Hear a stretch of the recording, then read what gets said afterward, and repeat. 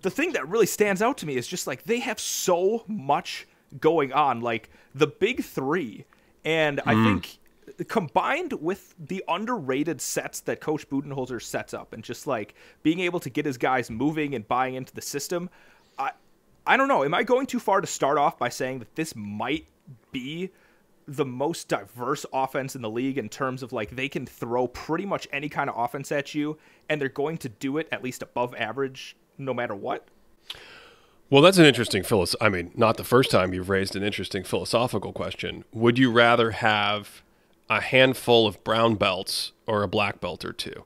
Because I don't think the Bucks can give you any form of offense that is like, this is one of the best 2 or 3 forms of this offense. But I think they can give you good offense in a variety of different ways. And I'm thinking the way they use Giannis as a roll man, 5 out, Khris Middleton kind of sets. I want to push back on that one thing. I think one thing that they do at a top tier level is transition. Because that's true. Yep. Yeah, Giannis is probably the best transition player in the league right now. Yep. I'm sorry. I was only thinking of half court. That's a great point. Continue. Giannis in transition is scary. Yeah, he's absolutely ridiculous. The amount of possessions he gets is like overshadowing pretty much everyone, and he's a foul drawing machine there. But I think the other thing is they have multiple of these wrinkles. I'm thinking of this one set where like it's an out of bounds play, and Khris Middleton gets it, and the first option is he runs off this double stagger baseline, and it's like, oh, we have Khris Middleton coming off a double stagger, him getting a catch and shoot in that situation. That right there is great offense. But that's covered pretty well. You know what the backup plan was? A pick and roll with Jrue Holiday and Giannis Antetokounmpo. Giannis ends up, drives into the post, kicks it out, and the possession ends with Jrue Holiday posting up. I think there's maybe one defender weak side there, so he has a lot of space to operate in the post, and he easily rises up and hit a post fadeaway. Okay, so even if you stifle pretty much any action that they have, Khris Middleton, top-tier bad shot maker.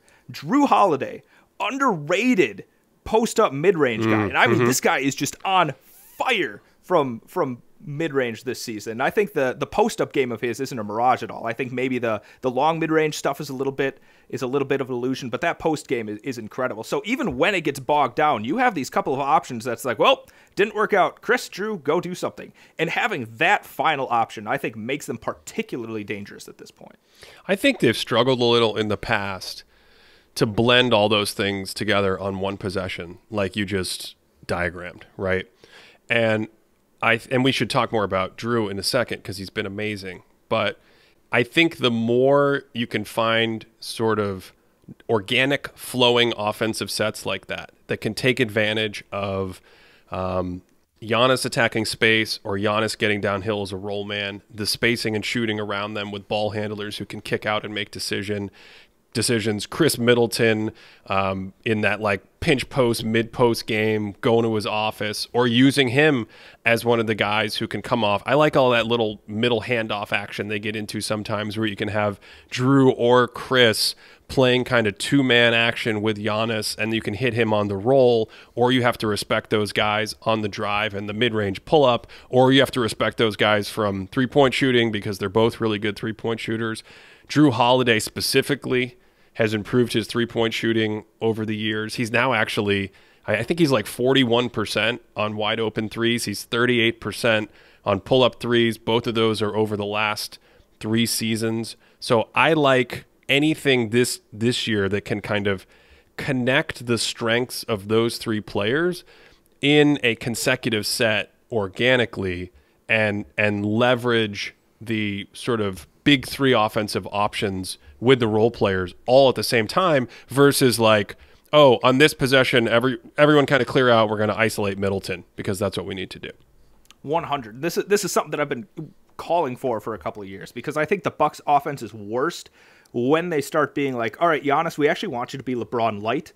Like, we're going to space out, right, 5-out offense. Giannis, you're going to make something out of it. Maybe we'll get some drive and kick action because I think that's what Budenholzer really likes. That's what he was running with the Hawks a lot is like, get into the paint, drive, kick, something is open. And I actually, that's the offense that makes me the most frustrated when the Bucks do this because I think Giannis still has a poor propensity to take his little pull-up jumpers. I would love for him to cut that fat out of his game.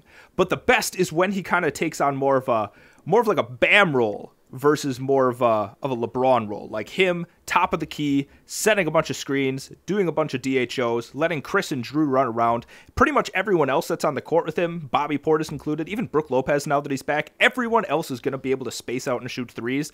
And then Giannis rim running. Like, once you have all of this motion going on and you have the paint wide open, Giannis might be the best lob finisher in the league right now. Like, if he's not, he's absolutely top tier 99th percentile in that specific skill. I really like this version we're describing now. And just to put some numbers on this, Jrue Holiday, as of today or yesterday, whenever this is updated, the Bucks offensive rating with him on the court this season is 120.5. So we are in elite territory, and we always talk about looking at it with the kind of big three indicators on the floor. It's been really good. Let me add a little bit more Jrue Holiday numbers there. And I know Zach Lowe and Marcus Johnson were just talking about this on the Low Post. Shout out Marcus Johnson, like Bucks Marcus legend. Johnson's great. Marcus Johnson is a great play caller. He's a great podcaster. He's a great player. We all need to respect Marcus Johnson more. Anyway, what I was saying about the Low Post is Zach Lowe, I think this is a direct response to me. So, Zach, thank you so much for responding. This is actually my response to you. And he was like, people get really excited when you just look at all three of the big three are on the court numbers, which I think I cited like the last episode. Let me go a step further, right? So when the big three, when Giannis, Holiday, and Middleton are all on the court, the relative offensive rating is like plus 11, which I think puts you right around like 122 offensive rating. You take Giannis out of that equation, their offense actually improves a shade. It improves a shade. It's still hovering around that 122. If you have Giannis and Holiday on the court together with Middleton off, their offense is still better yet, right? It's like plus 11.47. So we have like 122 no matter what combination of Holiday and the other one of the big three you have. And then even if Giannis and Middleton are off the court together, their offense is like just about plus one, right? Like it's not great, but it's still not sinking. Like Holiday is still able to keep them above water a little bit. And here's what Holiday is averaging in those minutes without the other two. He's averaging per 75, 31.5 points with a true shooting that's plus 4 percentage points better than league average and 9.5 assists per 75. All right. So Jrue Holiday, like I've talked about this a lot. Shiftability. Jrue Holiday is tremendous at shifting role, right? Like he can slot in next to these other stars. He's great next to Middleton and Giannis. But when you start taking away those other offensive options, he becomes more of the focal point. He's able to ramp up his scoring and passing and efficiency enough that he can still buoy a solid offense. So I think that Jrue Holiday offensively right now has been the true key of their success this season. I agree. I think he's someone who I was lower on offensively in the past, and of course, for a lot of the playoffs last season, really struggled with shot making and just overall kind of offensive grooving as they ground through that postseason championship run ultimately. But if you look at his time in Milwaukee, both last season and this season, he, as we've said, has shot the ball much better. His overall indicators, his scoring efficiency, everything's kind of been up.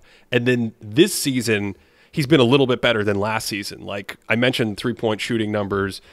Cody alluded to it earlier. He's been really good in the mid-range, short mid-range. We talked about all his strengths. We talked about him as a passer. 20 points per 75, plus 3% relative true shooting compared to the league. His one-number metrics look good. I mean, I think you are talking – I think if I had to pick a team today for the playoffs, I think the Bucks would have 3 of my top 20 picks. Thanks for listening. You can find the full episode of this Thinking Basketball podcast on Apple Podcasts, Stitcher, Spotify, or wherever you enjoy podcasts.